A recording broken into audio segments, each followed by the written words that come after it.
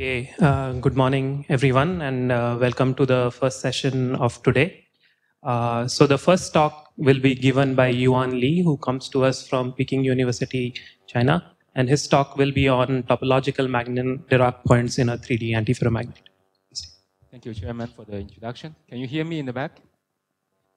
I would like to begin by thanking the organizers, in particular Gang and Subhro, for the invitation and for putting together this very nice program and the hospitality.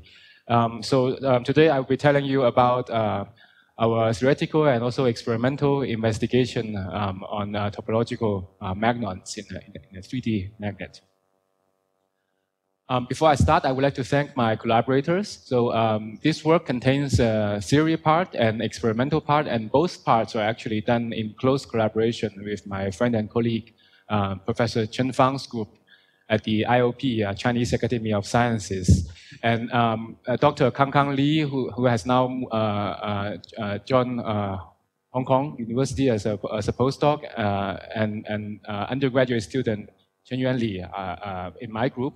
They are the main people for the theory part, and my two graduate students, Wei Liang Yao and Li Chen Wang, they did the experiment in collaboration with beamline scientists at the J-Park facility, Kazuki Ida-san and Katsuya Kamazawa-san. The funding came from these sources. This is an outline of my talk. In order to motivate the research, I will tell you a little about my perspectives on band topology and why we want to do it for a magnetic system.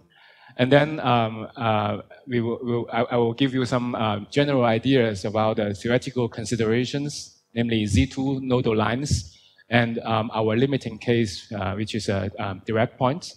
And then tell you about our neutron scattering experiment. And finally, I will make a summary.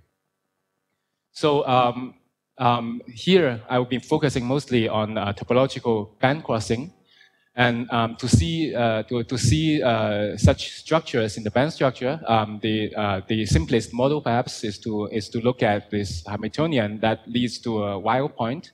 So around the Weil point, you can write down this Hamiltonian using Pauli and identity matrices. With this coefficient that's just proportional to the momentum distance from the Weil point.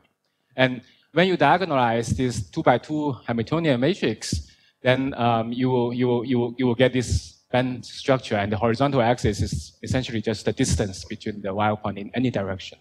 Okay?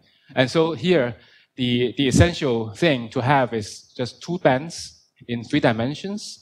And these Weil points, they can only be created and annihilated in pairs. And to see why we call it topological, of course, we can visualize a wave function on a given momentum point by using this block sphere representation. So the wave function will correspond to a point on this block sphere. And then if you look at the wave functions on a constant energy surface, namely here, and I'm now just moving these arrows on the block sphere to this momentum space sphere, which is the equal energy sphere, then you realize that actually the texture of the wave function defines a map from momentum space to Hilbert space. And actually this map covers the block sphere once and just once. Okay? And this is where the topology comes from, because you might wonder whether I can open up a gap by introducing this seemingly perturbative term. But actually, that's not a perturbation, because once you do that, the wave function texture or the mapping from momentum space to block space is actually very much different from what we started with. So this is very different from what we had just now, because this map now contains a very big hole. So because a lot of the block sphere is now missing, whereas the previous one is really covering the whole block sphere once. So this difference is what defines the topology here. Okay. Now, topological bands have been investigated a lot in electronic systems, starting from the remarkable discovery of topological insulators. And then in recent years, the focus of the research has been shifted to semi-metal systems, wire semi-metal and Dirac semi-metals. And typically, the research evolves like it starts with some DFT calculation predicting such bands, and then followed by RPES, perhaps sometimes STM experiments to visualize these bands both in the bulk and on the material surface. And so once you see this, then you know that the calculation of the theory is confirmed. So this gives us an impression that electronic systems are actually a gold mine for topological bands.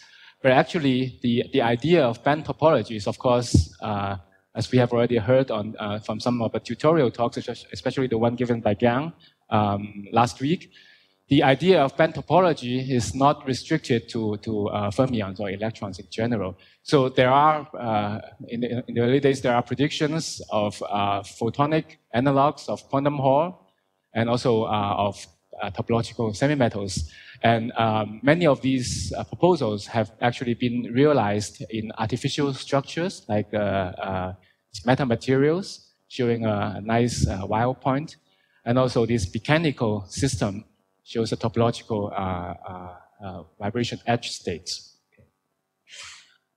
Now, why do we want to look for band topology in magnetic systems, namely magnetic excitations? I'm trained from the field of strongly correlated electrons and magnetism. So at the beginning, I thought that these topological bands concerning non-interacting electrons is essentially not very much related to my own research. But then I realized that actually for magnetic systems, there are some opportunities or some ways to contribute to this field because band topology builds on symmetry and dimensionality. And if you think about three-dimensional materials, actually magnetic space groups are much richer than crystallographic ones. So especially in the context of topological crystalline insulators for electronic systems, they're using many so-called non-symmetric groups here. And when you consider magnetic groups, there are counterparts of that.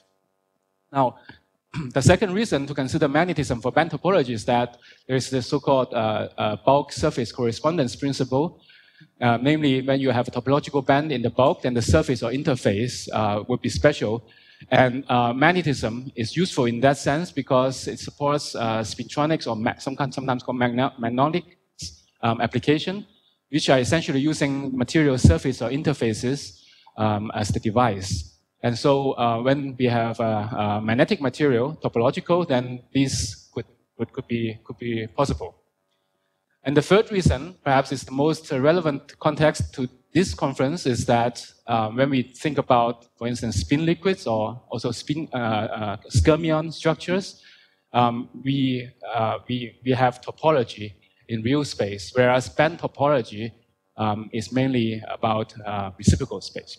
Now, how to connect these two? I think it will pose an important question for all of us. Now, we are not the first ones to think about topology in magnetic systems. So there are very nice proposals. First about magnon topological insulators, and this example is actually proposed by Garnish at this conference and back in 2015.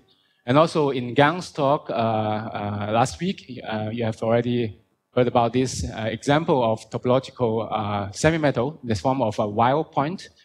And there are also experimental realizations.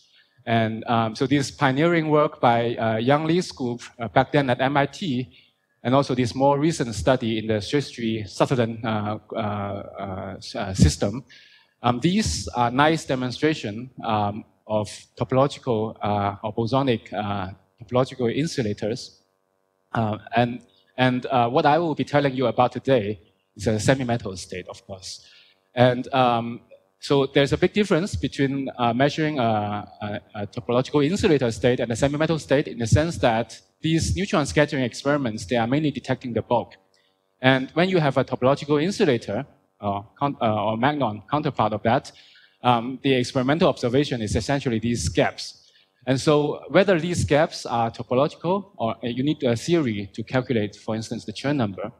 Whereas for semi-metal, as you will see, we can observe the topological structure directly in the bulk. And also, these experiments require the application of a moderate magnetic field, whereas our experiment is in zero field. Perhaps you will hear about some of the more recent development from the next speaker, also in this context. Okay. Now, let me tell you a little about our theoretical consideration. And what I just show you as an example for the wild point is this Hamiltonian. It contains, you can construct it with 3 Pauli matrices.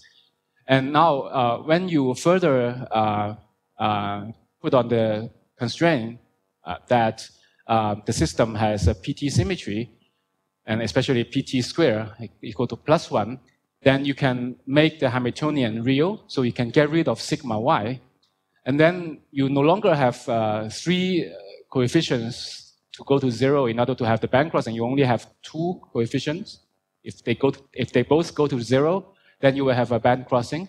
And in 3-dimensional momentum space, you have 3 free parameters, momenta, and only 2 equations to satisfy. So that generally the solution will take the form of a 1-dimensional object for the nodal line. And our collaborator, Chen back in 2015 in this paper, they discovered that when you think about all kinds of nodal lines in 3-dimensional structure, so here they are using the homotopy group language, which I know nothing about, but the claim is that there are actually 2 types of nodal lines in this case. The first type has a topological invariant called the barrier phase, in the sense that when you look at the wave function structure on a closed loop in momentum space, sometimes you will notice that there is something special going on with the wave function on this closed loop. Then you know that actually there must be something interpenetrating with that, and that's the nodal line. Okay. What they found new back then was that there is another type of nodal line that, in addition to this topological invariant, it can also be detected by looking at the wave function structure on a closed sphere in 3-dimensional momentum space. And when you detect something special on this closed surface, then the nodal line inside is like a source of topology or some topological charge. And it turns out that both of them are Z2 topological invariants. And so this is very abstract. So let me just show you some concrete example to see the difference between the regular or type 1 nodal line and the new type 2 nodal line. And here, these are the Hamiltonians, and I'm playing with these coefficients, and it's displayed in these figures. So for type 1 nodal line, by continuously changing this m parameter, you'll be able to shrink this nodal line in momentum space to a single point. And then if you go further, the 2 bands will no longer touch each other.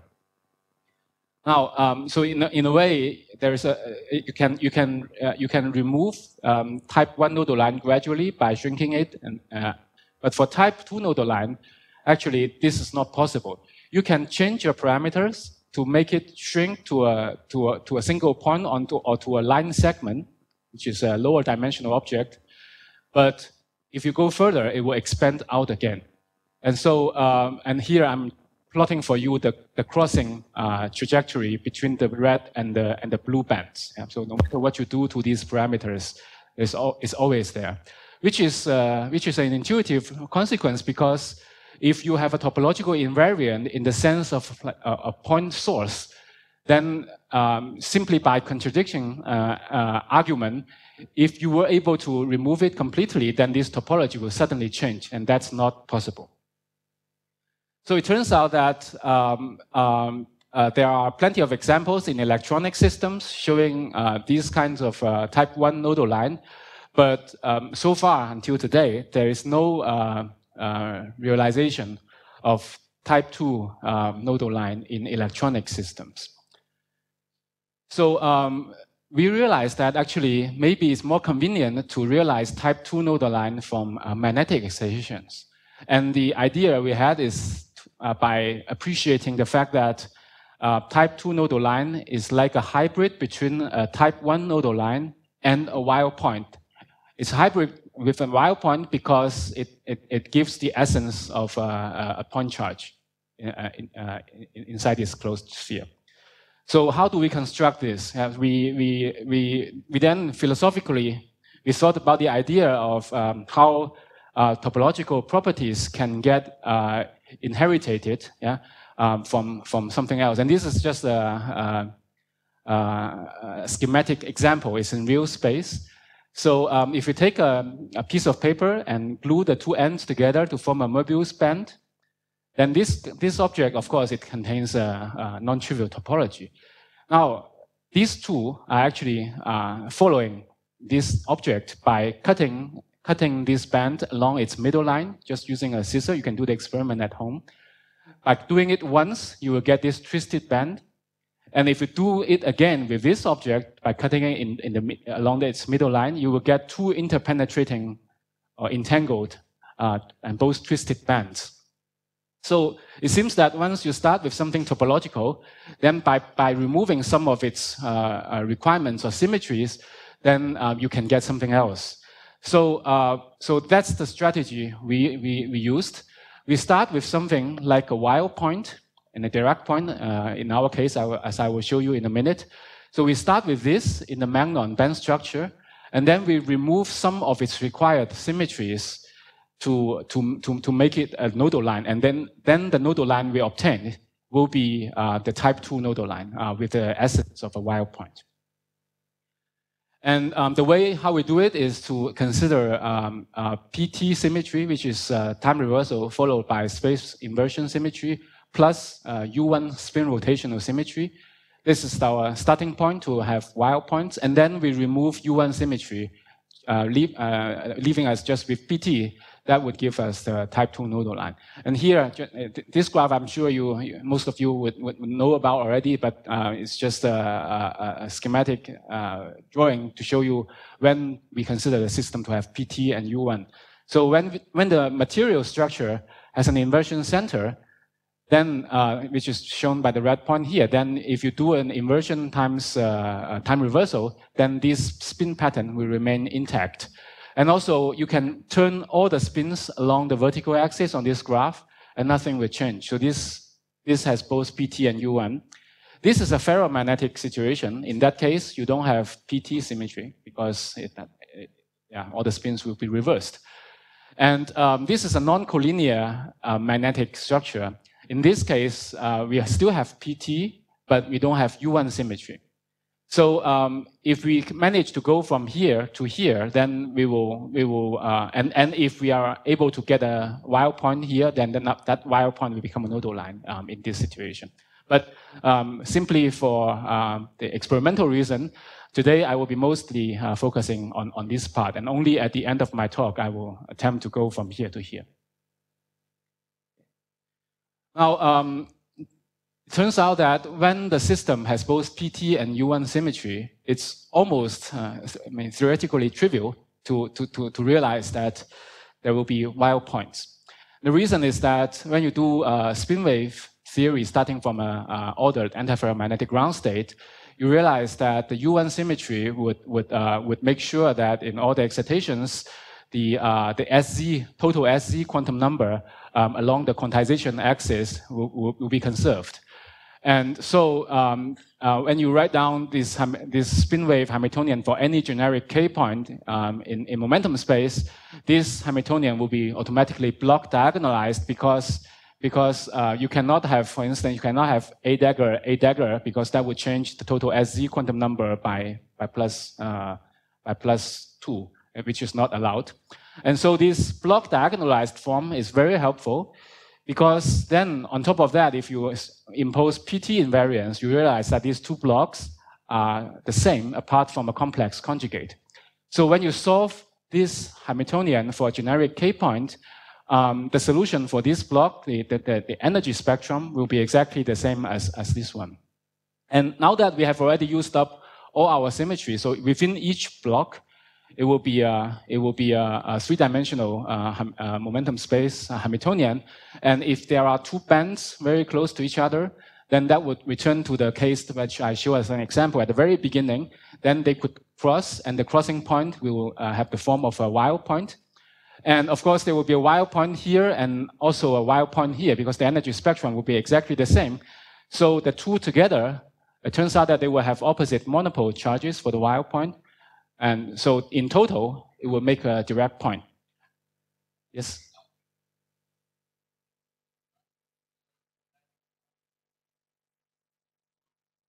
That's right.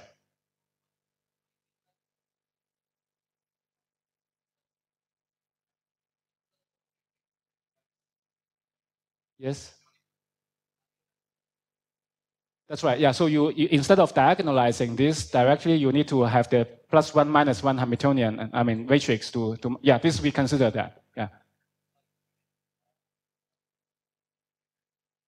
It's not so obvious, but once you go through that, this is the outcome. Yes. Yeah. Thanks for the question. Actually, I skipped a little detail here. Yes. Yeah. So from this, you can see that generally, when there are band crossing behaviors, then it will take the form of a Dirac point, and it's actually a wild point in each block. And the block diagonalized form prevents these two wild points with opposite charges to annihilate each other. And that's why these Dirac points can be stable. And even though they are Dirac points, actually they are not the same as typical Dirac points we have for electronic system because in essence, it is really like a wild point. So it can appear anywhere in the Brillouin zone, always in pairs. And it will have surface arc states, just like wire semimetals. But of course, in the bosonic spectrum, and in a way, those excitation states are empty when you are cold enough.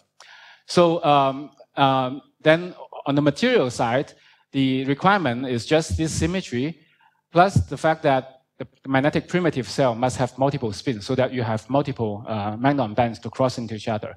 And with this in mind, we actually were very greedy because we then hunt for a material with many spins in the primitive cell. In this case, actually 12 copper spins in the magnetic primitive cell. So this material was discovered a long time ago. It has a three-dimensional Néel temperature of around 61 Kelvin, excuse me.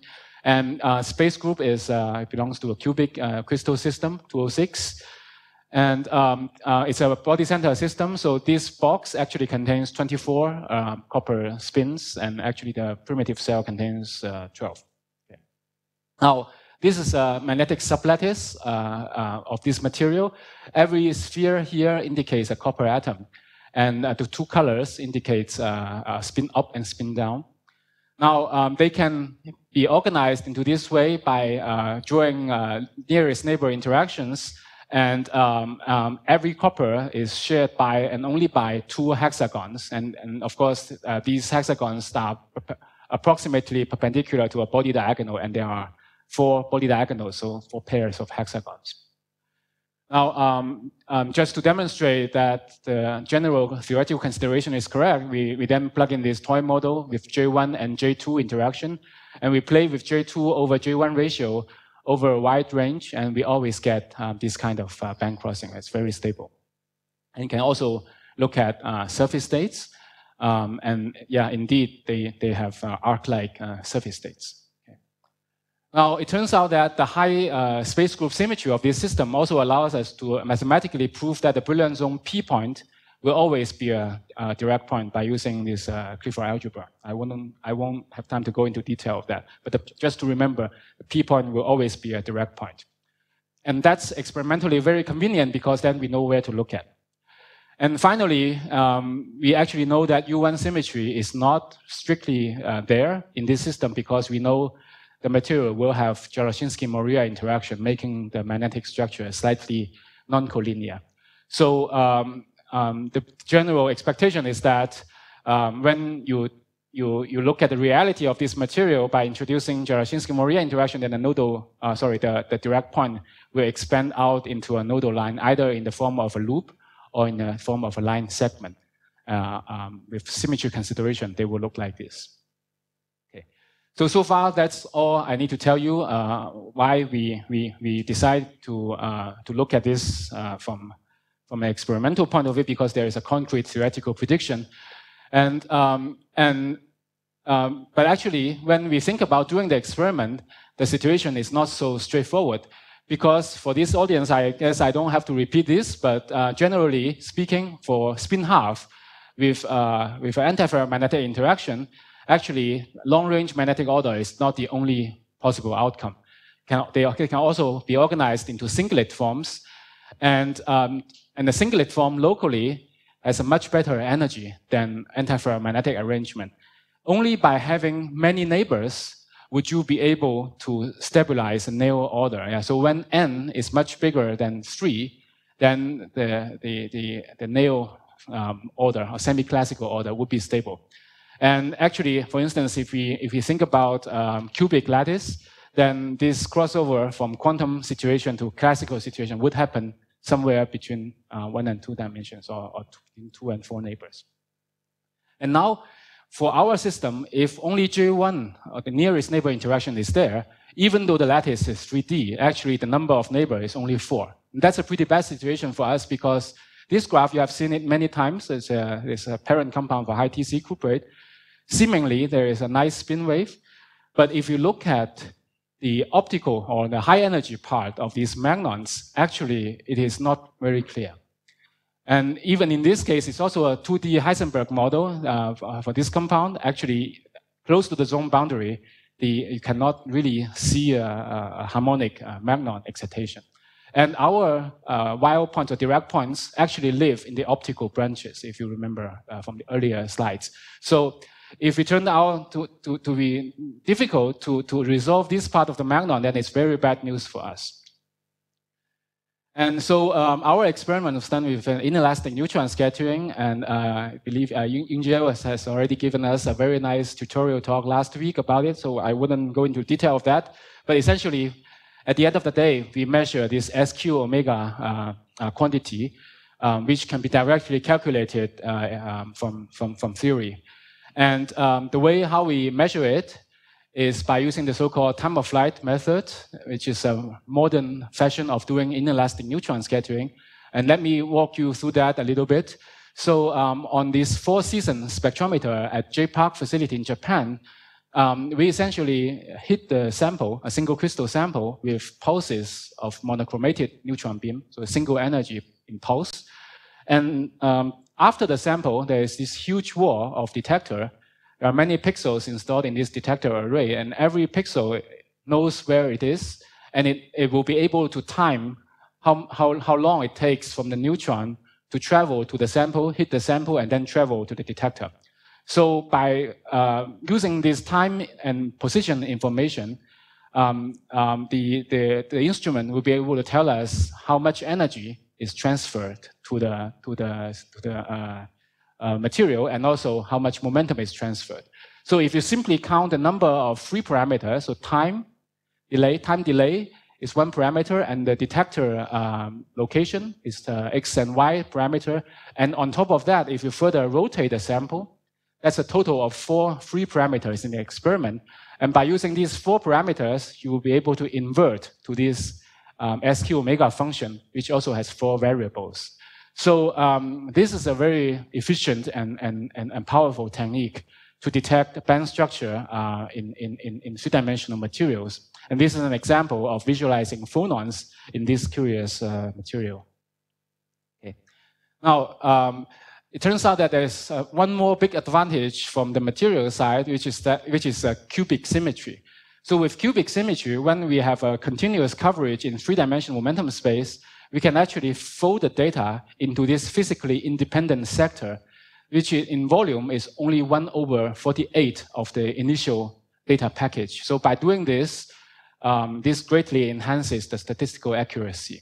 And this is done with the time-of-flight neutron software package Horace developed at the ICTS facility. And once you do that, you can realize that your data contains many Brillouin zones, and then you can make high symmetry cuts, just like how you would like to visualize your band structure calculation. And by looking at these cuts, then the dispersion and the intensity distribution can be overdetermined. So to do the experiment, we use these single crystals array, and it has a mosaic spread pretty small, about 2 degrees, and a sharp transition at the temperature where things are supposed to happen. And these are raw experimental data taken in the order state and just 12 Kelvin above the nail temperature. And you can see that all these very nice harmonic spin waves have disappeared slightly above the transition temperature. And this is a very 3D transition. And despite this huge change, actually the inelastic spectral weight is more or less conserved. This is very different from the situation here, because up to the zone boundary and up to the highest energy, we can really observe the magnon bands very clearly. So we started to wonder why. So how come that with this connection of 4 neighbors in total, how come that is so harmonic? And just to tell you the answer quickly, it turns out that the true spin network contains another very strong interaction, which is between the 9th nearest neighbor, which is a little bit surprising. But it turns out that the reason is in the bond angle. So for J1, for instance, despite the close distance, actually from copper to oxygen and back to copper, this angle is pretty bad. It's between ferromagnetic and antiferromagnetic situation. So the interaction is not very strong, whereas this one, despite the distance and the fact that there are 2 oxygens sitting in between, it's a very straight bond. Yeah. So I will come back to this later. So with these neutron data, then we are able to do an extensive spin wave fitting. And it turns out that because the data are so extensive, then to avoid a local minima problem, we have to do it in 2 steps. In the first step, we just attempt to fit the dispersions. And we tried many recipes, and it turns out that we need to consider interactions up to J9 in order to get a good fit. And so these are the data, and the best fit in terms of just the dispersion looks like this. Yeah, so it goes through more or less the data center. Now, once we get this result, then we start from these parameters as a starting parameters, and then in the second step, we become more ambitious, and we try to fit the total intensity pattern. And to do that, we need to consider domain average for the antiferromagnetic domains, and we also need to introduce one more parameter, which is the moment size, which accounts for the scattering intensity. Now, after we do that, this is measurement data, and this is calculation from spin wave theory, and both are in absolute units, so it's an absolute cross-section unit, and for the same small q trajectory, but in 3 different Boolean zones. And the agreement is really nice. And so upon seeing this, we know that the model really works. And then we know that there's a chance to use this model to guide us in the search of topological band structure. And just to tell you how good it works, then I'm showing you more conventional cuts. So constant momentum, intensity versus energy cuts, and at many different positions. And the fit globally works very nice. And it turns out that the moment size here is much bigger than the case in the high TC cuprate parent compound, which is another indication that the magnetic or the magnetism is very classical. Now, this is the table for all the interactions, and it turns out that only J1 and J9 are very big, and everything in between is much smaller. And as you can see from the bond angle, that only this one is a very straight bond, and everything here involves at least one angle which is close to 100 degrees. And that's why all these interactions are not so strong. And our result is very recently supported also by DFT calculations done by Nanjing University group led by Professor Shen Wan. And they have been collaborating with another experimental group from Nanjing University working on the same material. But back then, their model did not consider the presence of J9. And actually, this is DFT calculation, and indeed, the large value of J9 is supported. And this is our experimental value. So so using the DFT result to directly calculate the spin waves, and this is what they get. So it looks pretty much similar to what we had. So with this knowledge about the theory, then we know where the band crossing would be. It is at the P point, of course, but then we know where to look for. And it turns out that this particular P point, the fonts are too small, but it's 1.5, 0.5, 1.5, this particular P point, then we have a large volume of 4-dimensional data library around it. And then by combining all these, and we can get this band dispersion image, which goes in energy in 0.2 MeV steps, so it's very finely spaced in energy, and this Dirac cone is directly seen.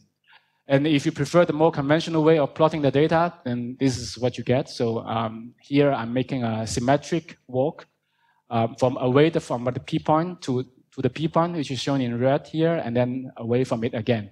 And so the dispersion will have to be symmetric in momentum space. So this is 5 minutes left? Yes, good. Yeah, so you can see this X shape in the dispersion. Now, we can also go further by checking the intensity pattern around this Dirac point by looking at the SQ omega detail structure, and this is experimental data with the dispersion like this. And let's just focus on this one. And this is the calculation. So it looks very much similar. In particular, this cut is chosen such that here is an H point, here's another H point, so it's symmetric. But the intensity pattern is, of course, SQ omega is not symmetric, and this envelope shape is nicely reproduced in the experiment compared to the theory. And we can do this also for other cuts, so I won't bother you with further details, but it always agrees between experiment and theory. And this is another cut from P to a random point in the middle of the brilliance zone, and this is experiment, and this is calculation. So with that, I hope I have convinced you that the Dirac points are confirmed. And let me go back to the point whether it's really a Dirac point or a nodal line. But for that, we need to check whether Yuan symmetry is present or not. And this can be done by looking at the bottom of the magnon dispersion, because here we are a spin half system which cannot allow a single ion anisotropy. And here we do see a finite gap at the bottom of the spin waves. So we believe that this gap is most naturally explained by the presence of Dirac-Moria interaction in the system. And so that would generally tell us that the moments should be slightly counted away from each other, not exactly collinear. And despite the fact that we are not able to resolve these tiny loops, we believe that actually all the Dirac points we are seeing are actually nodal lines. So with that, let me summarize my talk. I have told you about a theoretical consideration about a new type of nodal lines with Z2 monopole charge. And we believe that it can be found in a large class of PT symmetric antiferromagnets. Then on top of that, if you add Yuan symmetry, then we have a way of getting Dirac points as the limiting case. And now it is experimentally confirmed for this particular material. And there is a pleasant surprise in the sense that it suppresses quantum fluctuation because long-range super exchange interaction J9 is present in our system. And so as an outlook, it means that similar things can be done in a lot of materials, and to do a good neutron scattering experiment, of course, a higher symmetry material would be desirable. And if you are really after seeing a ring, a nodal ring, then it means that we need very large Yuan symmetry breaking interaction, such as Dirac-Moria interaction, because the nodal ring diameter would be proportional to the square of it. And we have collaborators working on spintronics on this material, and we ourselves are also trying or to exploring ideas how to observe the magnon surface states. This is work in progress. And finally, I would also like to indicate to you that actually neutron scattering is not only good for visualizing magnons, but also phonons. And this is our most recent work in progress in cobalt silicide.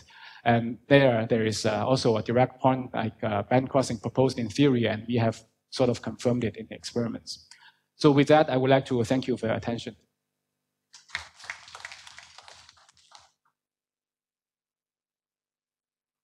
Questions for the speaker?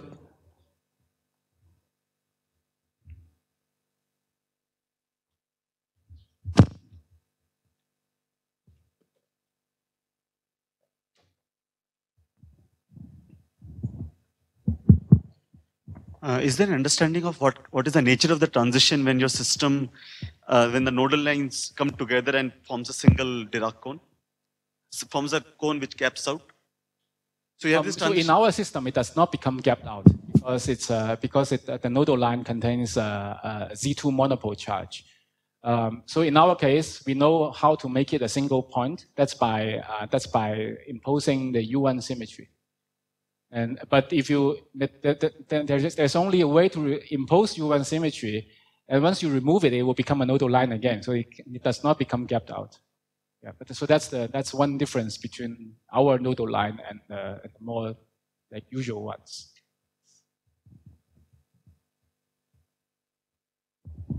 Any questions? So I had a question, so I perhaps missed it. You said that in your system, the Dirac point is at the high symmetry point, P, right? Yes. But in your introduction, you said that it need not be. So what was? Wait, yeah, that's an excellent question. Yeah. So indeed, if you let me try to show. Indeed, for the convenience of having a space group 206, yeah. The P point will always be such a Dirac point, but the general theory tells us that it's not really pinned to a high symmetry point. So in a way, you can view this as the Dirac point at the P point gives you a charge to start with. In order to balance that monopole charge, you need something else, somewhere else in the brilliant zone. For instance, you can see that down here. This one, it turns out that it's close to here, so it's very hard to see. But this one, there is a Dirac point here, but very close to it, there is another one.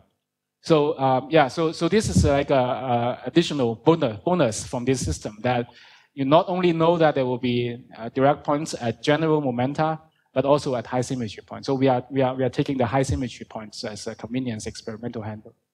I see. Thank you. Any questions? Okay. If not, let's thank the speaker again.